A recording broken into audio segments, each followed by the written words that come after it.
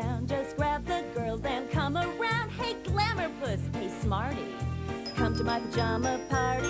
When the neighborhood gets off to bed, get off your sleepy head instead. Forget those melodramas, but don't forget to bring pajamas. There's all kind of things like how to lose those boyfriend blues with chocolate cake and karate at my pajama party. Come to my pajama party.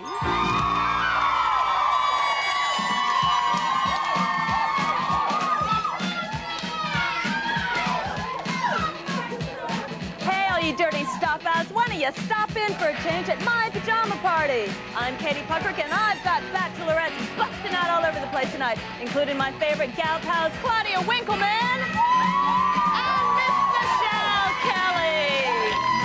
We've got the sound superb singers tonight. We have that frisky wild child turned top model Tizer Bailey. But first, crack a window. Am I ever excited because we have the coolest brothers in pop, Sparks! Yay! Come on in. Well, come on through.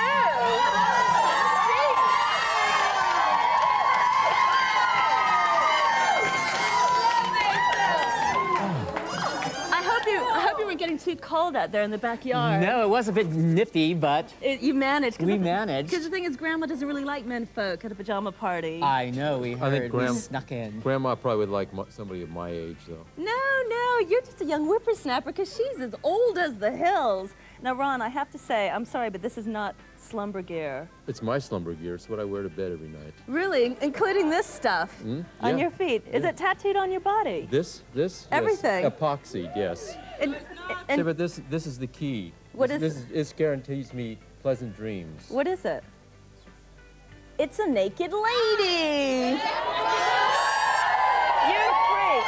Ron, you're just a freak, okay? But you've got kind of a Hugh Hefner Playboy. Kind of a Hugh Hefner vibe, yeah. I heard we were coming over from nice socks. Thank you. Yes. Actually, these are studio socks. These are prop socks. They aren't my own. Prop socks. Yeah.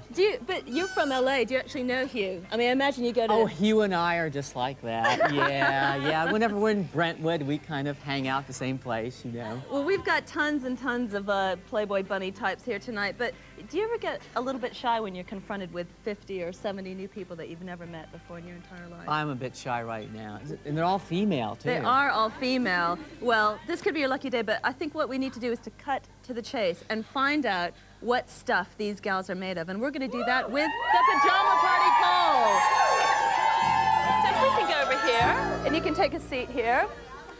Okay, so while Ron and Russell get settled down, you've already been attacked. I know. This is getting fun. I like pajama parties. This is good. Well, you can move in the bachelor pad if you ever hard up. Yeah. If Hugh Hefner doesn't want to know. If our next song stiffs, I'm your co-host. Babe, you're in. Okay, so what we want to know is, how far would you go on a first date? Are you a virgin, vixen, or vamp? Already, we've got a vamp already. Okay, 5 questions, an A, B, or C option for each. Russell, Ron, just keep your eyes and ears open. They are. Okay. Is that all? And your fly, all right? Okay, how far would you go on a first date? Number 1, the best way to say goodnight on a first date is to... that's not one of my favorite positions, I have to say. Now, we're here with a couple of foxes. They're not vixens, they're foxes. Now, do you like...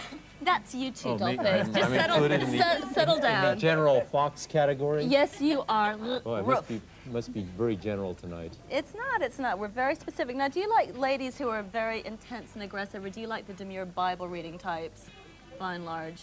Intense and aggressive. Right. Have you had experiences with, like, stalker-type intensity?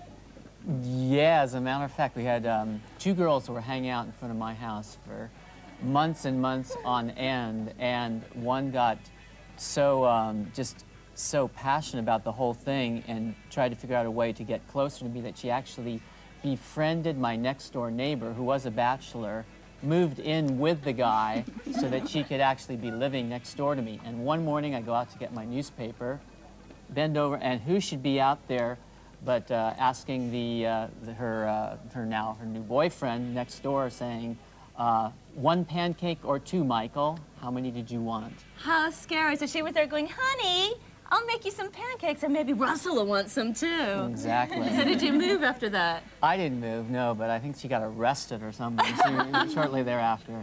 Well, that's the kind of attention you guys drum up, whether you like it or I don't not. attract psychos myself. No, because you are one. Oh, sorry, I didn't mean that. I take it back. So when you're not crashing pajama parties like this, you're making music, you're making pop videos. You've got a new single out, do you not?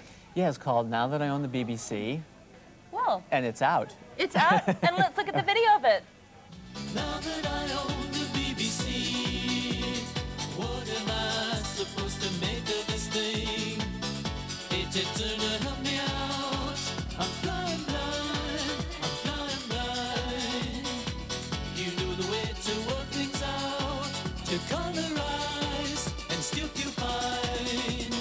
Now that I own the BBC, what am I supposed to do with this thing? Now that I own the BBC, what am I supposed to make of this thing?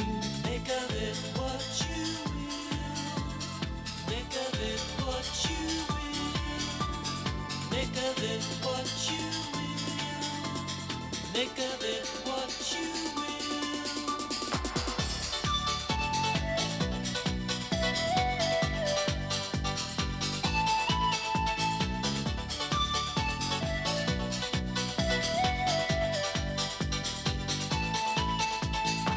Should we go brighter? Should we go lighter? Should we go wider? Go left or righter? What was I thinking? What was I thinking? I wasn't drinking. What could I have been thinking? Now that I own the BBC, what am I supposed to do with this thing? Now that I own the BBC. I don't think it's really fair to have to look at a pair of hindquarters in that really vulnerable, revealing way. Do you? I mean, you don't really see it like that. And I mean, how are you about? I was surprised that they didn't choose me. I was number B. What? What? Say that again? I was number B. Yeah, he's B. What's the matter with your voice? Is that you? Is that definitely you? Yeah, You it's know, just wrong. Here. you know the hindquarters of your brother better than anybody. B? Well, that's very instructive. Very, very instructive. Now let's go to